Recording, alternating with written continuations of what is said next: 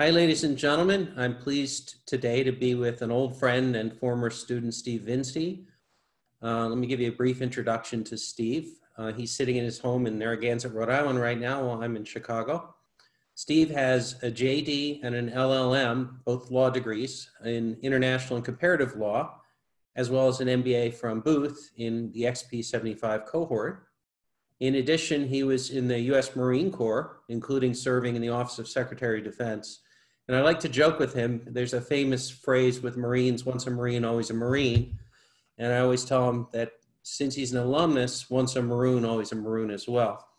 Although we can't really compete with being a Marine. Steve served in a variety of different roles in his amazing career. He was counsel to the U.S. Congressional Government Operations Committee.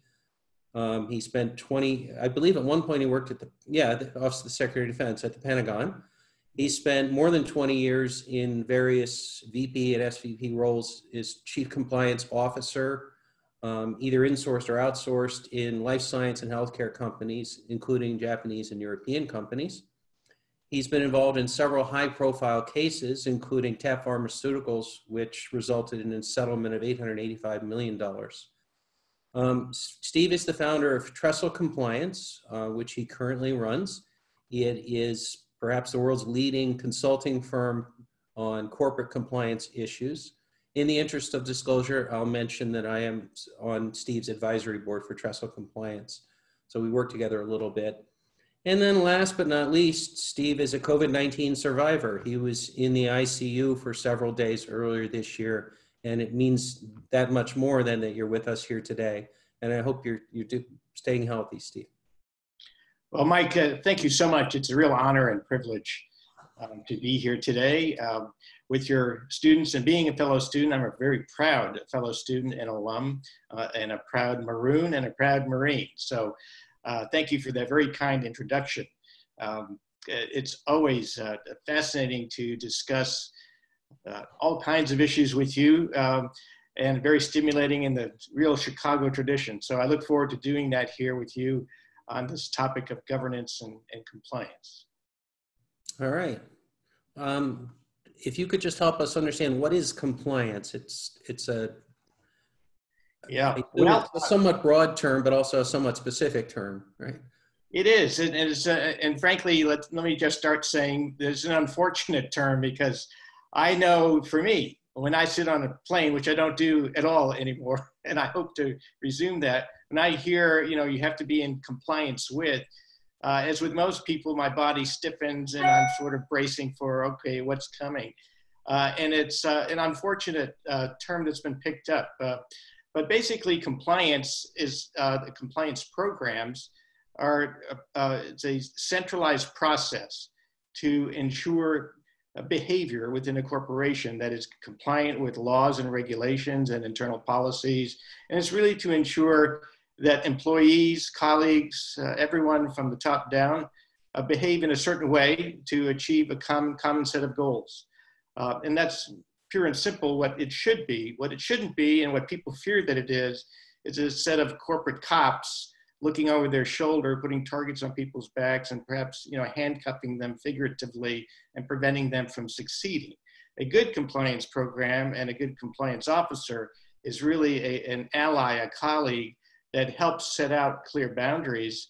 And when it's gray, sets out a process to coordinate and collaborate to come up with good business solutions to compete and win aggressively in the marketplace. Oh, that's very interesting. Is compliance separate from auditing? Is it tied to it, or are they parallel efforts?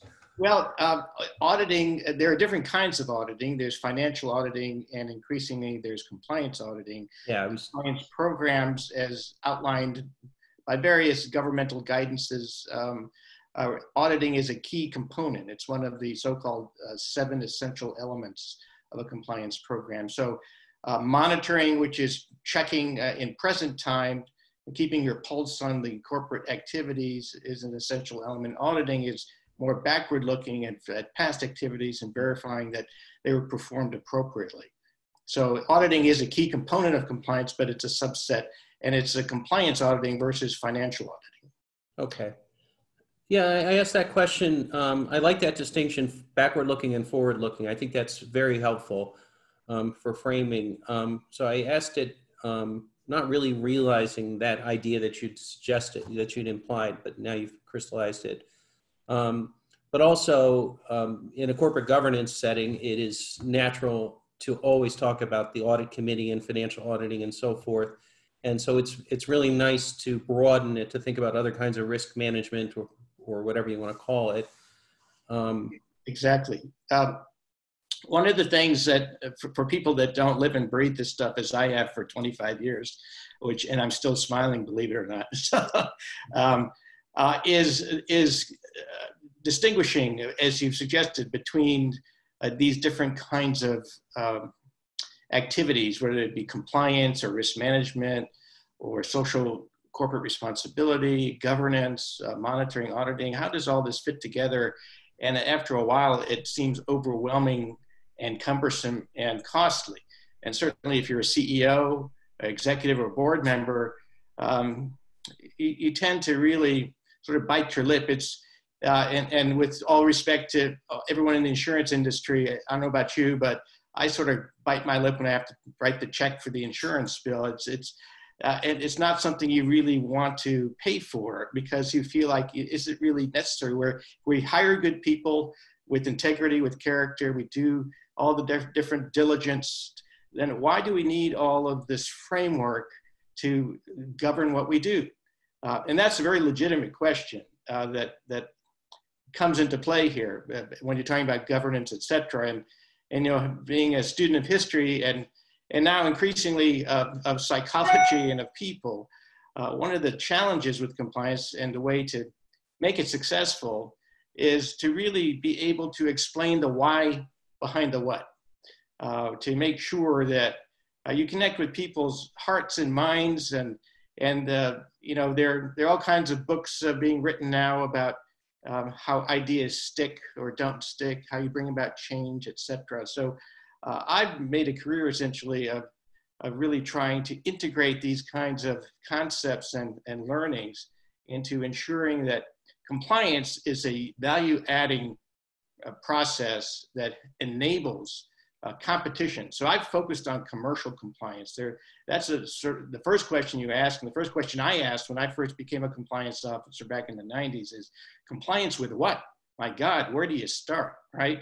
There's HR compliance, there's financial compliance, et cetera. So, you know, that's certainly part of, you know, climbing the Everest of compliance is figuring out where do you start to get to the top. Okay, so help us with that. Where do you start? Well, it all comes down to risk prioritizing. And actually back in the 90s, that was almost anathema to general counsels and attorneys, because from their point of view back at that time in the early 2000s even, if you suggested that we sort of risk rank compliance activities, that almost inherently suggests you're willing to accept something less than 100% compliance. So there's no such thing as zero tolerance, which again opens up liability from a legal perspective. Fortunately, the government and others now have totally done a 180 on that. And now they say you absolutely should risk prioritize it. And at the end of the day, it only makes sense. You have limited resources, limited time. And so you have to identify what your top risks are and address them in a prioritized way.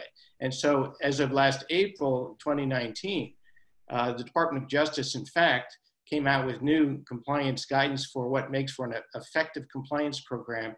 And they put doing a risk assessment as number one, the most important first step, so that you can show that you've done your diligence, you've understood what your key risks are and addressing them appropriately. I have focused in my industry that I've been living in is the life sciences industry, which is certainly in the news these days, and rightly so. And some of the largest settlements in the US corporate history have occurred in the life sciences, and for good reason. It involves life and death, patients, health, and lots of money from the federal government. Most pharmaceutical products and other healthcare products are reimbursed through some type of federal program. So when you combine those two things, it requires an appropriate oversight to make sure the taxpayer monies are appropriately spent and that people are kept safe from medication. So sales and marketing activities in the life sciences have historically been the #1 risk area for life science companies. Similarly, with other industries such as defense contracting, oil and gas, the Foreign Corrupt Practices Act and anti-corruption have been top issues. And you see governments throughout the world cracking down on corruption. So that's been a development now for at least 12 years in terms of real big focus area. Wow, this is a huge area, actually, isn't it? Yeah. And only growing.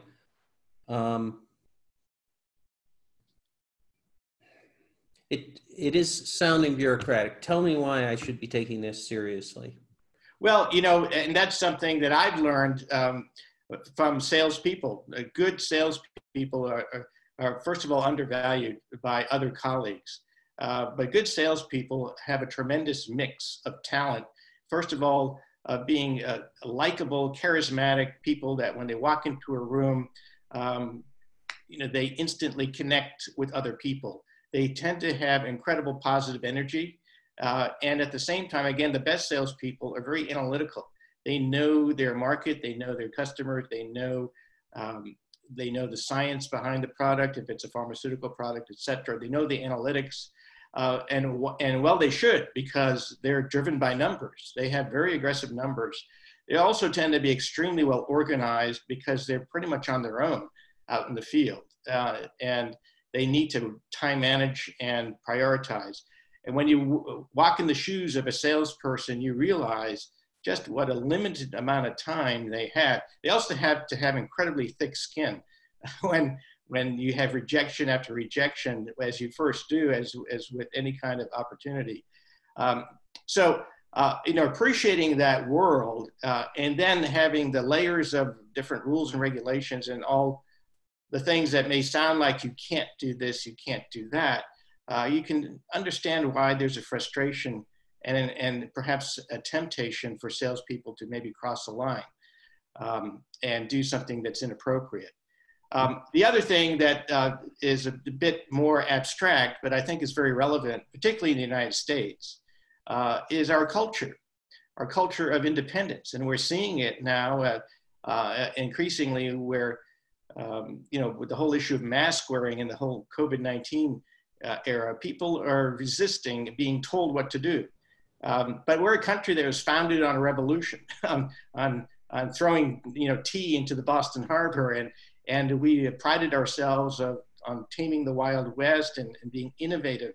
So the word compliance and sort of doing what you're told is really very countercultural and not who we are as Americans. So how do you turn that around?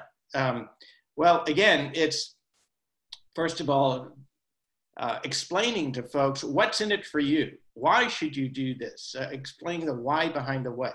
And sometimes there's nothing better than a clear example. Whether we're adults as students in graduate programs or as children growing up at different levels of our schooling, it's stories that often help us understand, that bring to life the concepts. And you as a professor, as a teacher, know better than anybody else that to engage students, you have to make it real. And so when it comes to compliance, sometimes there are plenty of, in a negative way, corporate carcasses that have strewn the history of compliance enforcement. There's no shortage of examples of big mega fines in the billions of dollars now of corporate executives, CEOs, senior VPs, et cetera, being prosecuted at a tremendous personal cost and emotional cost and jailed. So, that's certainly something to keep in mind, but I like to focus more on the positive. Despite studies that suggest that people are more responsive to negative reinforcement, I still think that going into this, if a positive approach where you lead with values, the values of an organization, and we're the leader at the top. So if you have any CEOs or aspiring CEOs in your class, I would say the number one thing that drives effective compliance and governance is the tone that that leader sets from the outset, that we're a company of integrity, we're a company of character. We are driven in the healthcare industry by patients and the welfare of patients. That we're also a company, a responsible company to our shareholders, if you're a public company, excuse me, and we're responsible for the funds that we spend, and we spend them appropriately. And all good citizens, as whether we're individual or corporate citizens, we abide by the law. And here's why, because history shows us that companies that succeed best when their reputations precede them, when they're known as the companies of character and integrity that you can trust. A fellow advisory board on our firm that you know well now, Dr. David Shore from Harvard, has written extensively on trust. And one of the examples he cites, that in the poorest ghetto in Soweto in South Africa, where people literally live day to day, when given the choice between a more expensive branded detergent or a generic that they had never seen before, they'll pay the scarce extra money to get the branded detergent. Why? Because they trust it, because they can't afford to have the non-detergent not work and have it be wasted. And so similarly with compliance, if you see it as a brand enhancer, if you see it as really enabling you to collaborate as a team, that it's all driven by principles, by values that you believe in, that you're proud to be a part of it as an individual and also as an extension of your family, then that can really help energize and motivate people to say, you know, I work for a great company. You know, there are lots of examples of where I work for IBM, Big Blue. I work for Apple, you know, a tremendous innovator. I work for Amazon or Google or whatever company that you think is a great company. Generally speaking, people think of a company that's great because it's led well, it's performed well, and it delivers great value to society. And so compliance, excuse me, should really be an enhancer in that regard and should be led in that way. But at the end of the day, it really does come down to each individual. Each individual is responsible for their own compliance, but you need a leader to help frame it, articulate it, and make it relevant to that person. Oh, thank you. That was really interesting. As with almost everything in organizations, leadership is the start or the end of everything. And from that flows the culture and therefore many parts of behavior and the limits on it, and the intrinsic motivation as well, the type of people you recruit. So it was interesting you tied that in to all of that. Could you briefly walk me through, imagine that I am a CEO of a company and I engage Trestle Compliance. How do you work with me to set up a compliance program? Sure, I'd be happy to, Mike. Well, first and foremost, I want to ensure I understand your business and you and your goals. And I want to understand where you are now and where you'd like to be moving ahead. So one of the things I would recommend is, you know, much like if you're talking to a fitness coach and you say, you know what, I want you to help me get in shape. It's the first thing you do is sort of do an initial assessment. Excuse me, like, well, what's your current condition from a compliance perspective for the CEO? Let's see where you are. And then let's read that out and then make an implementation plan going forward. Again, risk prioritizing, trying to identify what's in place that's working well. Again, one of the mistakes I have seen other colleagues of mine make, which is often the fear, and rightly so, of many CEOs, is that, all right, all these guys are going to do is come in and try to look for something that isn't working, that's bad, and just burden me with the real negative report that, you know, I know we don't have things in place, but I don't really want that kind of report. So we wouldn't do that. What we would do is do a very objective snapshot that takes into account what we can leverage that the company already has, and then at the same time see what gaps need to be filled, and then develop an implementation program along those 7 elements that I mentioned. And one of the mistakes many companies make is to be very reactive and just say, oh, okay, this other company, competitor of ours, got in trouble for these privacy violations or for this anti-corruption issue. And they just attack it issue by issue rather than in a comprehensive way.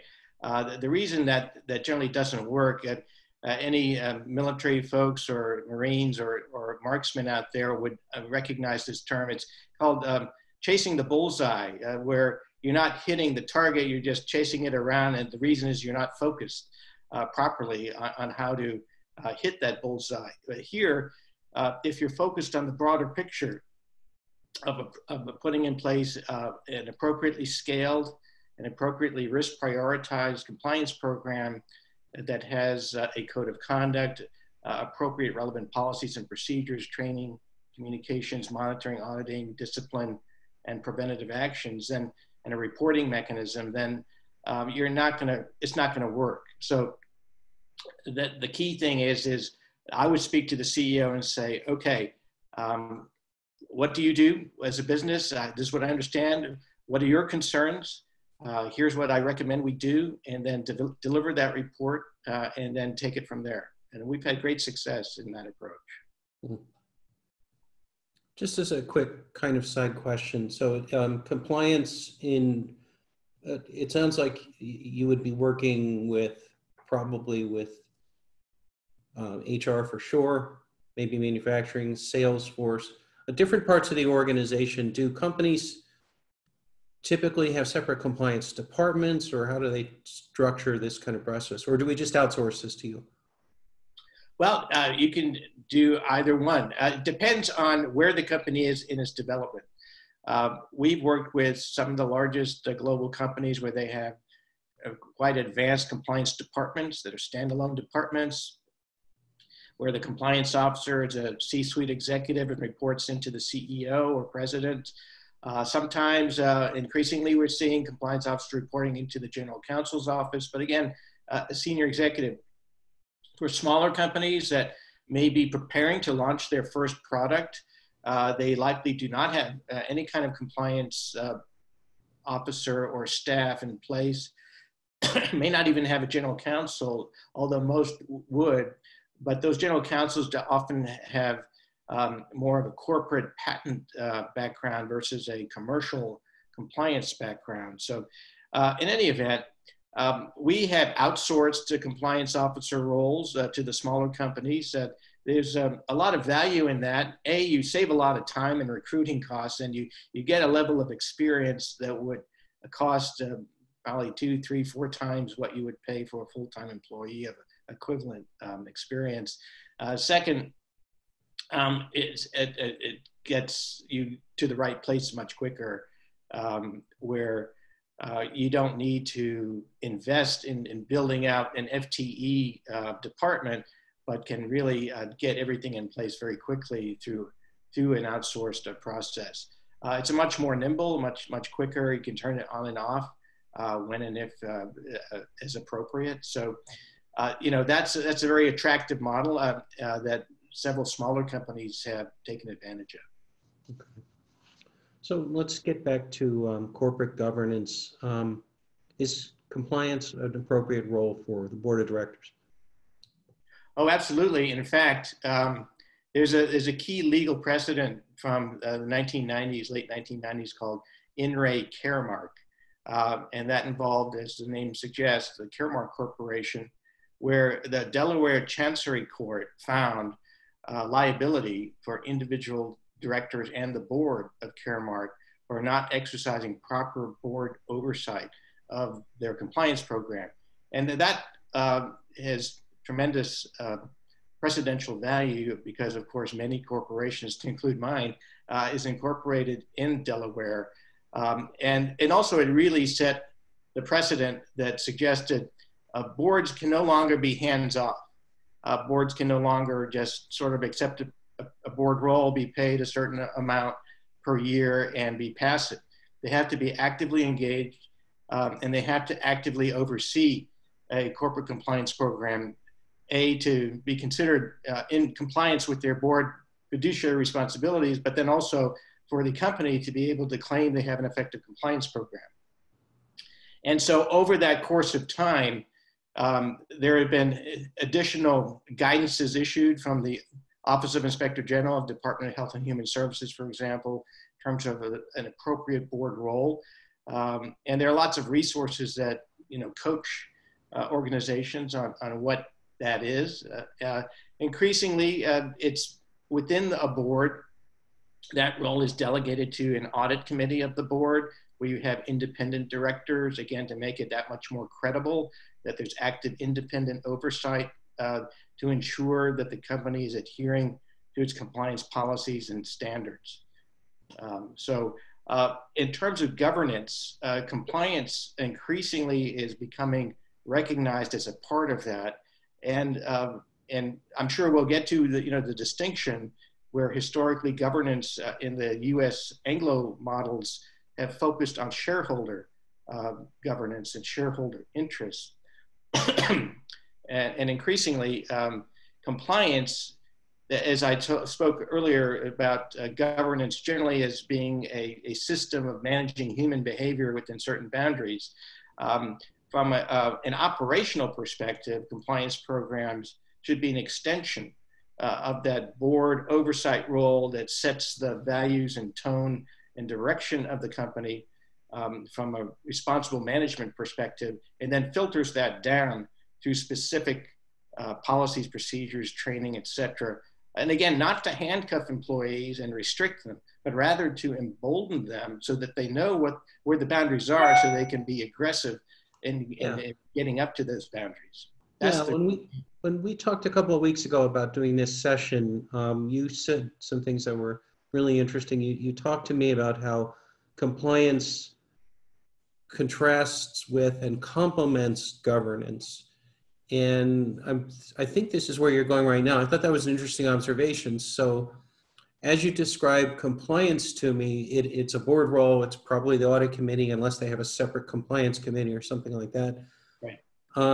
So it is a traditional risk management function and fiduciary duty role of the board, but you also talked about it as a way for the CEO to set the tone, the values, and the corporate culture. And in my mind, that goes beyond what we typically see as discussions about audit.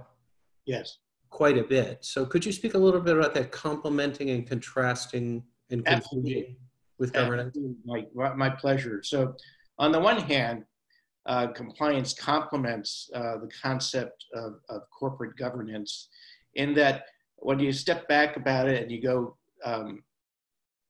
back to the derivation of the term governance, it's really about establishing order, predictable order within the organization. And so the governance at the board level is ensuring that financially the company is being appropriately managed, responsibly managed, fiscally responsibly managed, et cetera. But when you really dive into it, well, day to day, the nitty gritty, how does that happen? Well, it really is based on individual decisions that affect individual behavior. And you talked about leadership and setting the tone, but at the end of the day, as Larry Bossidy wrote in his book, Execution, it is about execution. It is about what you do and not so much about what you say. And it's compliance that brings that where the rubber meets the road in terms of the day-to-day execution by employees. And as my British colleagues and I share in this, I prefer to say is the colleagues versus employees. If we think of all of ourselves as colleagues, it makes it much more collaborative.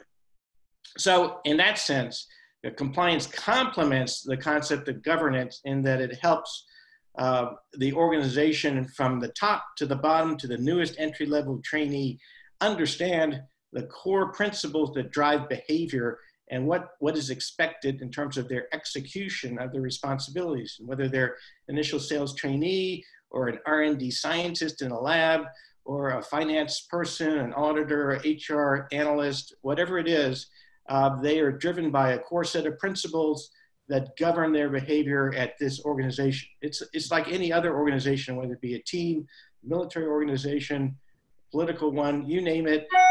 All human organizations have to be united for the common purpose, common goals, common values that drive their behavior, because they're not just behaving haphazardly. They're there to achieve something. And it's the I wonder how much your military experience. Yeah, well, you talk about organizations with common goals, and not all organizations do have that. But anyway, it's just a side comment. Well, understood. Some are more laissez-faire and by design. And again, not to impose any one particular set of values on others, but generally speaking, most organizations, regardless of whether they're more creative or more executional, depend on, for their success, on producing something of value to a customer that deems it worthy of purchasing and paying something for that. So that can be anything along the spectrum of creativity to more mundane activities. But nevertheless, you have to be organized and again, make sure people behave within certain parameters to be successful. So in terms of contrasting with governance, governance historically has, again, focused purely on board behavior, purely on shareholder value and being accountable to shareholders. And again, it's not really entirely different when you look back at American history, where the initial driving interests were of landowners' value and protecting their interest, and the Senate is essentially a product of that interest. But what is different is that most corporations, I think most people would agree, are not democracies. But compliance programs, however, do try to ensure that employees are appropriately educated on the do's and don'ts of a company. But hopefully, again, compliance programs have evolved from more of a rules-strict legal basis to more of a values-based organization. In my thesis for my LLM at Georgetown Law, one of the things that was fascinating that I researched was the evolution of compliance programs from ethics programs, and how historically people have frankly poo-pooed ethics as sort of too squishy and too ephemeral, too abstract to really have real meaning within a tough, strict business world. Now that's evolved. And so that swung the pendulum to more of a strict legal rules-based do's and don'ts, which over time people have found, frankly, turn people off. They're not motivated by, okay, here's the rule, you need to follow it. But rather, again, as I mentioned earlier on, you need to connect with their hearts and minds to inspire them. Well, here's why we want to do that, because it reflects the kind of people who we are. It reflects the character that we represent as a member of this organization to our customers. Mm-hmm. And that tends to then catch people's attention and say, okay, I agree with that. I believe in that. So maybe this does make sense. Now, you can't sugarcoat it too much, because at the end of the day, there does need to be an accountability aspect to compliance, where it's sort of meaningless if people are not held accountable. And that's the part that most people fear the most, is the discipline, the corrective action. If you get out of line, that's why most people tend not to be too happy when they hear the compliance officers coming in to visit.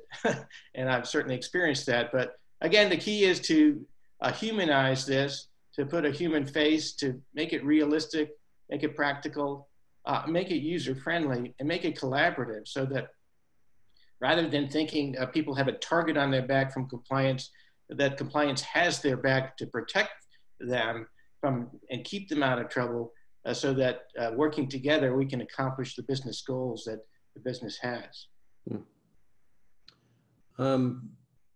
You just mentioned rules-based versus principles-based approaches to compliance, and that's a theme that in our course we'll be talking about next week for governance more generally. And you have studied international comparative law, and you've worked in several non-American companies, and I think you have some clients outside the United States. And you certainly have extensive experience and exposure to different practices.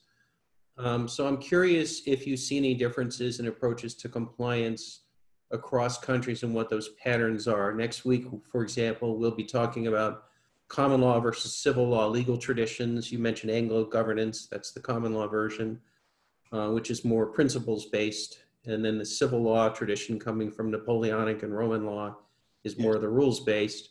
But I wonder if there are any parallels or other patterns you see in compliance, I guess, differences, and do you see convergence with globalization?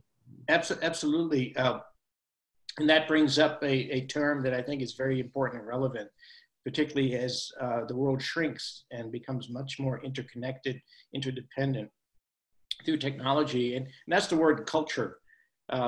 Culture is important to A, appreciate, and B, to understand, and finally to integrate into what you do from a compliance perspective. Culture runs really deep into who people are and how they identify with themselves as individuals, as nations, as families, etc. And you can very quickly offend people if you miss the culture piece. And so what we have seen, and we all have heard the stories of sort of the ugly Americans who are insensitive to culture or may not fully appreciate the different cultures. Where this comes to bear in compliance is that particularly in the pharmaceutical industry, it's unfortunate that things got really taken to an extreme in this whole area of giving gifts. Gifts in many parts of the world is meant to be as a symbol of gratitude, of friendship, etc.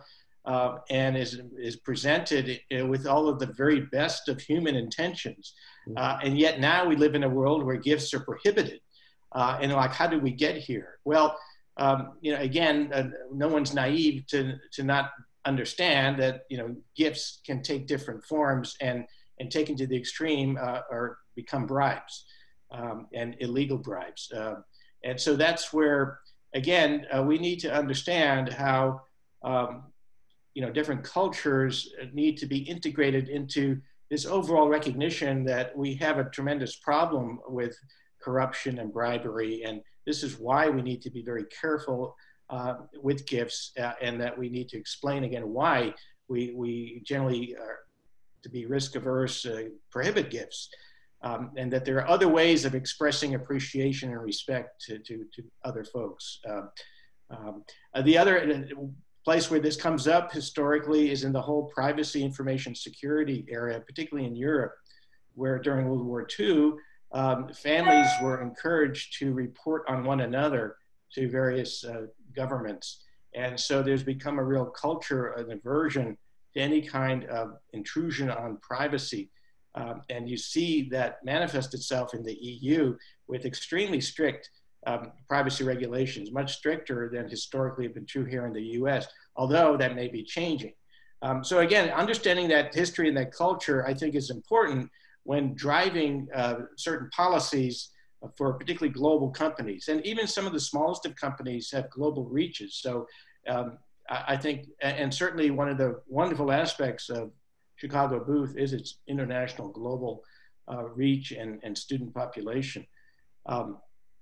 So, compliance programs, again, to be effective, need to take these considerations into account, be able to appropriately address them, and again, in a very respectful way, explain why the company can or can't do things. And this is where they can be tailored to different regions of the world. One of the developments we've really seen that's a bit ironic is that most of the corporate leaders today have sort of grown up, if you will, economically, understanding that large centralized organizations tend to be very inefficient, and that whether it's in business or in the military, et cetera, you want people on the ground closest to where the conditions are changing to be empowered to make decisions. And to have to go up to some centralized headquarters to get permission to do something often loses the opportunity because time is of the essence. And so, but that technology has changed that dynamic significantly. And so one of the risks of having individualized decision-making, as we're seeing, frankly, in the US with the whole COVID-19, is inconsistency. You have individualized states and governors making different decisions that, again, on the one hand, may be true to the conditions on the ground in their state, but yet is uncoordinated and inconsistent on a broader national level that may affect the larger organization in the country.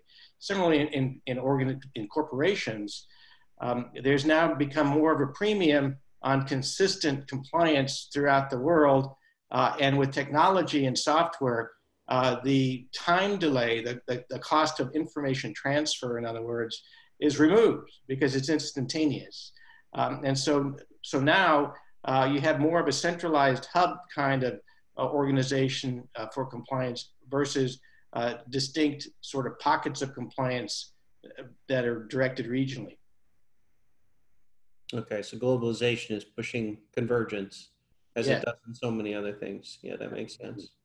Yeah. And there's a lot of opportunity for cost savings there too, where if you go on a more regional organizational level, you tend to replicate organizational structures where you can streamline that significantly by having a centralized hub that's supported by technology and certain core elements that are shared, but then you identify also specifically where you can customize to that region, taking into account certain local laws and regulations, certain customs, et cetera, where you can tailor the specific policies and procedures to that region or to that country. Yeah. Again, I think very, very important. At the end of the day, credibility of the compliance program, the trustworthiness of the compliance program and of the individuals articulating the compliance standards, starting with the CEO and president, regional leaders, et cetera. The business leaders, not the lawyers, but the business leaders need to genuinely convey their belief in what they're saying. I've been very fortunate to have worked over the years and here currently with clients where the CEOs are tremendously clear. Of course, I help them in the background to be that way, but that they articulate a very clear message as to what their expectations are relative to compliance, and again, integrate that into business performance so that the DNA, as I like to say, of the commercial DNA and the compliance DNA are intertwined in a way that ensures success in both realms. They're not mutually exclusive, which is a fear, of course, of some folks, that if you're overly compliant or if you're just compliant at all, you miss out on business opportunities. That certainly does not have to be the case. So I'm going to ask a cynical question. Hey, I'm an economist, right? Sure. And we're at Chicago. But so it is not uncommon for global companies to put manufacturing in lower cost countries where costs of complying with, say, pollution regulations are lower. And in some economic sense, that's actually efficient. You know, we could talk about that, but this is not a microeconomics class. But along the same lines, I would imagine that I could see a company offshoring non-compliance on, say, the rigor with which we manufacture our pharmaceuticals or something like that. What mechanisms in place make that more difficult to do? Or I'm not sure how I'm formulating the question here, but. No, I think I understand. Yeah. What you're getting at is what's to prevent companies from a purely economic basis of taking advantage of lower costs of manufacturing. Yeah, we'll comply with US laws, but, you know, laws are not as strict in wherever, and we can, you know, your family came from Hungary, I believe. So let's manufacture in Hungary, you know. Well, and in fact, that is true. At the end of the day, not to get too technical, but whatever you manufacture, wherever you manufacture, once you bring it into the US, it needs to meet US standards. So it's not like you can avoid those standards of manufacturing quality. But to your broader point, just in the more abstract, of of what incentive, in other words, what's in it for the company to be perhaps higher minded, to be perhaps more ethically driven, and not just go for the pure economic play, but rather maybe go and perhaps be willing to spend more to ensure higher quality or higher environmental standards, et cetera. Or, in a lot of countries, baksheesh is the way things get done in business. Yeah. Right. Yeah. Well, and here's the cynical part of me that, ever since Adam and Eve, people have been induced to do things that they probably shouldn't do. And they've rationalized doing that. It doesn't mean that they're necessarily bad humans. It means that they're humans. It just means that there's a weakness to temptation. I think that at that very core basic level, if we understand that, then we sort of get it as to why do we need laws at all? Why do we need any kind of set of values that drive behavior that say, you can do certain things, but you can't do other things? Because humans will be humans as long as humans are around. And people will be prone to temptation and to make bad judgments and mistakes. That's true of anyone. And so understanding that means that we're going to have some kind of system that helps consistently produce the behavior that's positive or that we deem as positive, and to avoid the behavior that we deem as negative or destructive, et cetera. Increasingly, I think on a positive level, companies and people and organizations, countries, societies are seeing how short-term results can lead to long-term dangers if not taken into account. It's going to evolve, and some will be better at it than others. From an economic perspective, I think certainly you're much better versed at this than I am, Mike, but the opportunity costs, the externalities that are involved in terms of environment, protecting the environment, of appealing to customers as a company that is sensitive to racial injustice, for example, something we've been seeing. Many companies making public statements and generally committing dollars and efforts to address that societal concern. In the past, companies would not do that. Traditionally, many CEOs and boards would say, you know what, that's not for us to articulate. Our job is to do our business and return value to shareholders. But we're seeing a huge change in that area. And I would suggest it's not purely driven by ethics or values. It's driven by business considerations, because increasingly consumers want to spend their money with companies that reflect these priorities. And shareholders. Yeah, the shareholders. But in the end, the shareholders and the consumers, the customers, the markets are still driving behavior. So the core economic principles that we all learn, I think, still are holding true. What's changing is society's demands on what it values, and that's something that, again, all good leaders, all good companies keep their thumb on the pulse of what is it that sells. Again, what do people want? The danger here is, historically, and I've seen this, is this concept of monetizing demand, no matter how bad that demand may be for people. An extreme, addictive drugs that ruin people's lives. Criminals, we've deemed it criminal, monetize that demand and sell heroin to people, get them addicted, and make money doing that. Now, on a pure economic basis, they're providing a supply to a demand. They're a life sciences company, sort of. Well, there's been plenty of folks that have suggested, with the whole opioid crisis, not a whole lot different, right? Same thing with big tobacco historically, in essence. Some might even say in the past, and this is just Steve Vincey talking, that maybe orange juice or even milk, the dairy products may reflect that kind of demand. Increasingly, we're learning as adults, dairy products may not be good for you. Just talk to Tom Brady. And other pro athletes. So again, society and science is evolving, and that's driving consumer demand and consumer values, which again reflects the market in terms of what companies should be responsive to. At the end of the day, business leaders have a very short period of time to be successful. How success is determined, and particularly in American companies where you live quarter to quarter, year to year, not a very long period of time to really affect meaningful change. And that's where they have to be very careful. And that's another sort of what's in it for me aspect from a compliance perspective. If you're in an industry like life sciences, where you have life and death and large amounts of money being paid from public funds, from federal and state funds, you're under a lot of scrutiny and you have very limited wiggle room to make a mistake.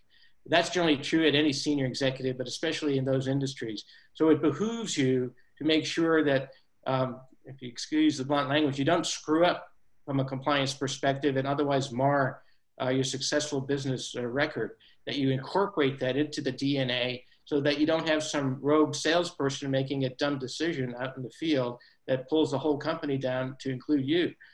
We've had CEOs, I've seen it, there's a long history of CEOs who don't take that into account and get fired and even prosecuted for those kind of mistakes that are readily avoidable. And that's a key message too. This stuff now is not in the early stages in the early 2000s or even 90s when I first got into it, where things were just evolving. It's really much like the life science industry, where the entire DNA and RNA molecule has been split apart and sliced and diced so you can customize and tailor medication to each individual now increasingly. So too, the commercial compliance sort of DNA has been really understood and taken apart, and we can really scale it up in a very proportionate way, risk way. So it's very cost effective and substantively effective in terms of preventing and detecting improper activity, while at the same time, hopefully motivating and inspiring people to do the right thing. One of the things I like to say is compliance is about doing what's right, not just what's required. And when you really think about that, and you can articulate it and provide the branding and messaging and marketing around this to again integrate into the company in terms of its identity and who it is, it can be quite inspirational and really create a wonderful opportunity to enhance the brand that you're building as a CEO for your company. Again, some industries are higher risk than others, and I mentioned those.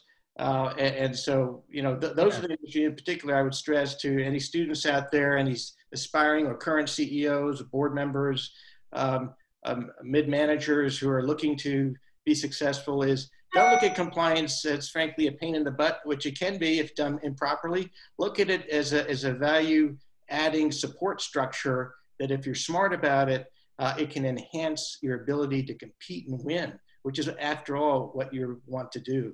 So it's about being a good corporate citizen, again, not in sort of a naive, goody two-shoes kind of way, but in a real effective, meaningful kind of way that resonates with your employees, resonates with your board, resonates with customers and clients out there in the public.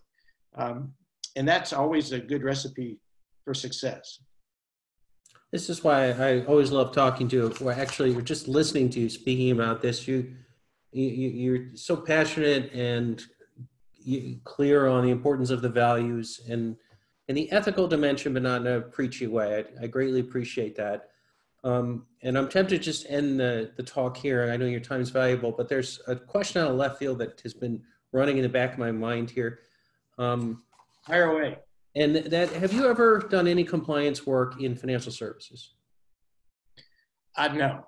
Short answer is no. I didn't think so. So I want to mention financial services because this is Booth, which, is the center of the academic and professional training of finance world. It really is. We're the world capital of finance. And we're not as finance centric as we traditionally had been 20 years ago, but we still have a strong component of it. And many of my students work in financial services in some way. And I've been thinking, you work in life sciences, obviously compliance. The downside risks are potentially extremely high, perhaps the worst, with lives at risk in testing drugs and selling them and so forth.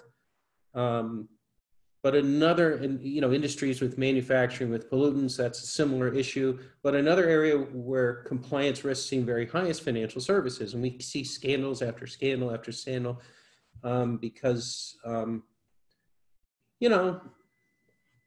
financial products are easy to engineer and they can blow up easily because of the effects of leverage and so forth and so on. So I was thinking about, you're talking about compliance and developing a culture in which this is something we have shared values, we think this is important. And you were compelling in talking about life sciences. Our purpose is to help people with their health and their life quality and the duration of their life and so forth and so on, having a real positive impact on people's lives. That's a common motivating theme, and I think that works really well. I'm not so sure that this is so easy to do in life sciences. So, I mean, I'm sorry, in financial services. I want to throw this out mostly for my students in those areas to think about. In financial services, yes, you are improving people's lives with portfolios or insurance or something like that, but it's not quite the same thing. And another aspect of financial services I think is problematic is that a lot of the value comes from a small percent of star employees. Those star employees are easily transportable to another company because they have what I call general human capital in the other course I teach. So to some extent, they are effectively independent agents, even though they're an employee of a Deutsche Bank or a Goldman Sachs or whatever it would be. And trying to get the end motivation is less intrinsically driven and more extrinsically, financially driven. It's the nature of the industry, incentive compensation. And it seems to me that the challenges for compliance and building that cultural reinforcement for it may be harder in financial services than life sciences. Yeah. Yeah, let me share some thoughts with you. That you're right to point out that there are more challenges, I would say, in inspiring people, perhaps in a more tangible way. It's more tangible to point to a sick patient and their family and how they might be very negatively affected if people didn't do the right thing. It is more, it's more than one step removed with financial services, but the core common element though is still sales and marketing. Yes. And that's been my focus. So it's about money. Let's be candid, as people may find that word distasteful, but the reality is it's about making money and increasing shareholder value. And in a capitalist democratic economy, that there's nothing wrong with that. So let's be clear about that too. So how do you make sure that financial service folks don't cross lines? And there's been a long history of problems with that, insider trading, et cetera, with financial services going awry from a compliance perspective. And again, at the end of the day, it has to start at the top. It has to start with the leaders of the organization setting the example and articulating precisely what the standards are, and then holding people accountable. Unfortunately, as the more abstract things get, my experience has been the more you have to focus on the punishments, on the negative consequences of what can happen to you if you don't comply. And that's never pleasant. It's never something you want to do, but I find that increasingly is just the truth. And you can set out very positive, motivational incentives and tie compensation to performing in an appropriate, compliant way, and tying that, and that's true also in life sciences, commercial folks, as it is in the financial services sector. But at the end of the day, if people cross lines, you have to not only hold those individuals accountable, but then communicate that to the rest of the organization and say, here's what can happen to you, because this is what happened to him. Yeah. And you don't use names and things like that, and for privacy considerations, but at the same time, you incorporate that into training and communicate that. Again, I guess from a historical perspective, more of the Old Testament approach, where it's a little bit fire and brimstone. And again, it'll have to vary by organization, but I'm not sure there's any other answer right now. But to hopefully, again, the key is articulate and is not going overboard, excuse me, with incomprehensible rules and regulations that only lawyers can decipher. Trying to keep things simple and clear and meaningful, and keeping it front of mind, not back of mind with the checklist. So again, integrating into the day-to-day activity. This is where, again, the difference between governance and compliance is the compliance is day-to-day. It's the nitty-gritty operations that affect people's decisions and their behavior, and making sure that that behavior is consistent within certain boundaries. Governance is a much broader, higher level concept. The end goal is the same, is that the company produce activities within certain boundaries to produce value. It's just the focus is different in terms of the individual focus, shareholders, boards versus employees. But again, and the activities are different. So that's where they both, again, this goes back to the complementing differentiation. I think it's a great question, and I think it's going to be an ongoing problem. But I do believe, though, as much as many people may be cynical about the financial services sector in this regard, that in my personal experience, working with different organizations, I've been very pleased with the character and integrity of certain organizations that I invest in, that I have my retirement funds, 401k funds with, and that's why I invest with them. Now, time will tell if I'm wrong, but my sense is that these organizations are very well run and inspire my trust as an investor with them. Again, David Shore has done studies where in ancient Egypt, various traders were successful because of the word of mouth trust that was generated through their day-to-day behavior, where their word was their bond. When they made a promise, they kept it. Again, that may sound very simplistic and naive in today's very complex world, but at some level, I think we have to remind ourselves that at the end of the day, that's what drives success. And I think most really successful leaders and individuals will come back to that, is that, the core fundamental values don't change. How you apply them and the conditions that you apply them do. And I learned that back in 6th grade, where at parochial school, where Mrs. Walsh, a tough Irish lady, taught me that. And I've often reflected on that over the years, where she was absolutely right.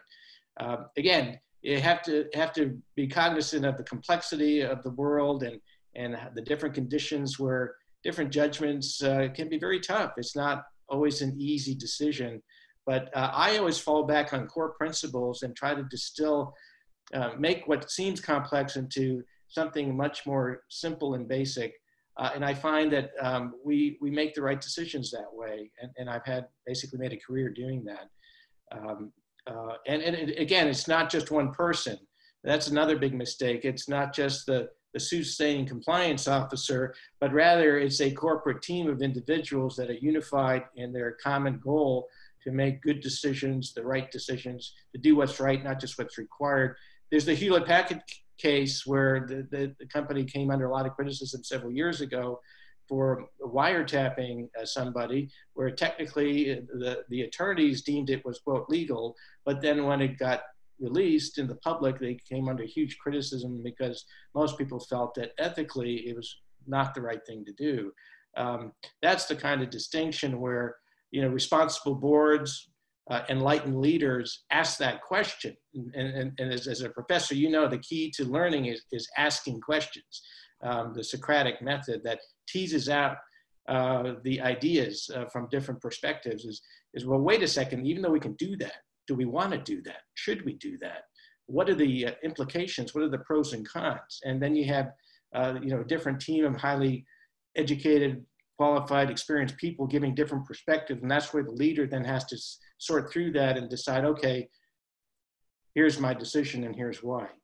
And it's that process, going back to compliance is a process, that again, a really well-structured, meaningful, thoughtful compliance program that integrates all of the things that we've talked about over the past hour or so, helps a leader make the right decisions. It helps employees make the right decisions day to day, and provides the resource to do that. Okay. So I don't know if that answered your question. It probably set up another session down the road to focus on financial services. Yeah, maybe, or maybe that's a new line of business for you. That's anyway. Wow, this has been really wonderful. Lots of food for thought. I've learned a lot. I really appreciate it. Steve, it's a real honor to have you speaking to the class. I want to thank you very much. Well, again, my pleasure, Mike. Again, a real honor and privilege to be your student, to be an alumnus of the great University of Chicago Booth School of Business, and to be, most importantly, your friend, a man that I respect tremendously. I really value our relationship over the years. It's scary to think how many years it's been now, but likewise, it's been about 15 years. Yeah, it has. And again, I always learn from you, and it's a wonderful experience. I think that's what makes Chicago great. You know, I've attended several different schools, all great schools in their own right. But as I've shared, I think before, and if I haven't, let me say it here on the record: Chicago is my favorite. It's because of the sort of cauldron of ideas and the classroom experience. I know we're here virtual, but it's the ability to challenge one another respectfully, but again, aggressively, and to not take anything for granted and to question. And then it's through that process that hopefully all students then take with them and integrate into their professional lives that really makes for a better world, a better professional career, better professional organization that you're a part of. So I'll always be forever grateful and a very, very proud alumnus of the University of Chicago. I feel the same way about having you as a student and a friend. Thank you, Steve. Thank you. My pleasure, Mike. You have a great rest of the day and a great course with your students. You too. Thank you. Okay, bye-bye.